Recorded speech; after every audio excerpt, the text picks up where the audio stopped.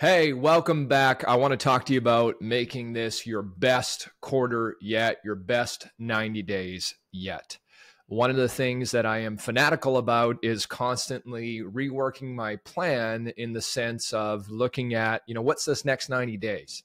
And I find that so many people, what we do as entrepreneurs, what we do as leaders in our companies, and maybe you're an executive, maybe you're a professional, or maybe you're just really on your own path to personal growth, is if you've been studying this stuff for a while, you probably set goals for kind of the start of the year and what your yearly goals are going to be. But then so many people after that, they never revisit it again. What I found is that very high performing people, they've got yearly goals. Yes, they're dialed into then their next 90 days. Some of them like to do it on month to month, week to week basis. What I've found though is that if we can dial in your next 90 days, we can really begin to make a transformation in your life. So there's 5 things that I want to start with you on that will help you in making this your best 90 days. The first process that I want to jump into, it's a process that I like to evaluate in my life regularly. And it is a real simple process of reviewing. And I'm going to keep it real basic today in terms of what can you do to begin reviewing right now. And the things that I like to focus on I like to start with what's not working. Now, I want to preface this. Many times when you're in an achiever kind of mindset or you're on your way to becoming one, there can be a tendency to focus on what you're not doing and in a negative context, I guess. I'm not talking about what's wrong in terms of beating yourself up. That's not what I'm referencing. What I am talking about is what's not working in my life and business. And sometimes we have to take a good hard look at that. We might have something, maybe a bad habit that we've gotten into over the last several months, maybe several years, that is preventing us from being our best. Perhaps it's, not getting up when we want to. Maybe it's we've neglected our health. Maybe it's we're drinking too much, or we're scrolling social too much, or we're eating too much sugar. I don't know, or I've got a bad habit of putting off the most important work until later in the day. But there's something almost always that's not working for us. And in my recent years, I've learned a lot that after 17 years of being a fanatic in personal growth, self-mastery, and really developing into our best selves, so much of what I had done in the beginning was how could I add more things on, which is valuable. What I've learned recently, though, is a big part of it is what do I need to let go of? And so this is a great question for you to take some time and reflect on is what's not working for me right now. And I don't want to list 10 different things because, again, it's not a session to beat ourselves up. It's not a session to feel depressed about it or, oh my God, I can't believe I'm doing all this. But 1 or 2 things that aren't working. Hey, this isn't working for me anymore, right? Or maybe the time that I don't know, just how much time I'm dedicating to my business isn't working for me in the sense of maybe I'm not putting enough time and energy in, or again, I'm not putting the energy into my health. That's not working for me. Or I'm overly obsessed on social media. I'm on Instagram or TikTok all the time. There's things that aren't working for us. So what I would do is pick 1 or 2 of those things. This is not working for me anymore. I'm going to work on this 90 days on letting that go or changing that. And then we want to come up with a bit of a game plan on what we're going to do with it. So let's say you've neglected your health and you haven't been focused on that at all. There's 2 kind of schools of thought of what we can do with this. And this works with adding anything new, with subtracting 2. Some people are the jump right into the freezing cold water kind of person. And they go full bore, all out on this. I'm going to do this, this, this, and this, and this. And that can work for some. It can. What I found for most people is it doesn't. The gradual approach to change for most people seems to be more effective. It seems to be more sustainable. When I work with my coaching clients, we often work with that in terms of where can we start with small, simple changes. So you've been neglecting your health as an example, or neglecting your business. What are the simple little things that you could shift? So if right now I haven't been prioritizing my health, you might say, I'm going to start going to the gym 7 days a week, every day the next 90 days. And that can be really valuable. I mean, to build a 90-day challenge like that can be incredibly valuable. And if you've tried those kind of things in the past with limited success, then if you've completely neglected your health, maybe you start with this. I'm going to start really prioritizing my health this next 90 days. And it's going to start with every day this month going for a 20-minute walk. Now, if that feels like too much, then you might say, well, I'm going to do it 3 times a week. If I've completely neglected it, right? Or maybe I'm going to do, I don't know, I'm going to go to the gym 3 days a week, or I'm going to go twice a week, or I'm going to start, week 1, I'm going to go twice, week 2, twice, week 3, twice, week 4, 3 times. You get the idea. So we figure out what's not working, and then we come up with a plan to shift it. So the first review is what's not working for me. The second review is what has been working for me. And don't overlook this. Don't say, no, I already got that stuff down. Again, because of the way our mind's been wired for negativity, a negativity bias for almost all of us, we have a tendency to undermine all the great things that you are doing and overemphasize the things that you're missing.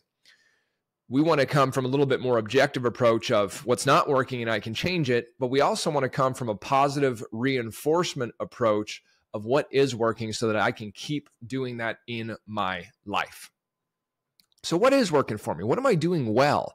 What are the things that I want to continue doing into this next 90 days? So that first process is really reviewing. The second process is to revisit the vision. Goals without a vision they can work for you, but you can get into a trap of just achieving goals, and you're not really sure why I'm achieving those goals. So we want to revisit the vision process. And I have an entire process I take people through, kind of like a vision mastery process where we build out your whole life vision over the next 3 years, which we're not going to do today. But if you've been listening to the show for a while, if you haven't, I'd recommend just going back. I think even episode 1 is a basics in creating your vision. But revisit your vision on paper. Go and set it in stone on paper, in ink on paper. There you go. And write that down. And just the act of taking the time to really revisit your vision, even if you think, I did that before, I've done it, you have to keep in mind is that we have a tendency as well to focus on our problems of the now, where we're at, what's not going on in our life. Vision is so powerful because it takes us out of where we've been or where we are, and it puts us onto that mental and emotional plane of being in our future. And when we begin to move into our future begins to move towards us. So every time you think of the future vision of your life, not only do you move towards it because you're more inspired, but it begins to move towards you. And the more we do this, the more we rehearse our future, the more we mentally imagine and visualize it, we are connecting with it on a mental, emotional, and spiritual level. And we begin to be compelled, and where we are drawn to it, and it is drawn to us. So I challenge you to revisit that vision. Obviously, the next thing we're going to focus on is building out some goals. Building out some goals for the next 90 days. What experience has taught me is less is more, and the simpler the better. Sometimes we come up with, again, 10 or 12 different goals we want to hit this quarter, and there's very few people that can focus on that many things at once. I found that most of us, we're pretty good at focusing on maybe 1 to 3 key goals that we want to hit. So you might have a bunch of goals that you're thinking you want to do, but I would really narrow it down to what are those, 1, 2, or 3 that are the most important for this quarter. And in help in narrowing it down, you might ask, which of these, if I achieve this one, would have the biggest impact on the rest of my goals and vision? And that can help you.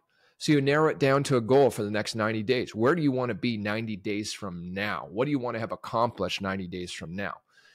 Now, that could be a specific result you want to create, certain amount of business you want to generate, income you want to generate, you want to grow your team by X amount, you want to have X amount of sales, you want to, you can do that. It can also be process driven in the sense of, I want to have done this, this, and this. So not a specific result in the sense of how many sales per se, but instead, I want to have completed X amount of client meetings. I want to have prospected X amount of people. I want to have worked out X amount of times. I want to have, anyways, you get the idea, right? You get the idea. So your goals will be the next. And then when we start to move into the next area, we kind of did a little bit of it of what's not working for me, what is working for me. But our next phase is what are the 1 or 2 new habits I want to develop. And habits are a wonderful thing because when they truly become a lifelong habit, it becomes so easy to continue repeating that. Now, habits can work for us. Habits can work against us depending on what kind of habit it is. Obviously, some propel us towards a greater future and some pull us back to regressing towards where we don't want to be. So in your life, right now, in this next 90 days, what would be the one thing that if you really worked on developing it as a habit would make the greatest impact in your life? What would be the one thing? And when you start to reflect on that, and then you think about, it might be this. If I started making calls first thing in the morning for my business, if I reached out to X amount of clients, if I started working out X amount of days a week. But what's that one thing for you? What's that one thing? If I started getting up at this time of day, if I started a meditation practice, I don't know, but you probably have an idea. And often it's the one that we're a little bit afraid to step into. Joseph Campbell said, the cave you fear to enter holds the treasure you seek. So often it's the habit that we're most scared to commit to.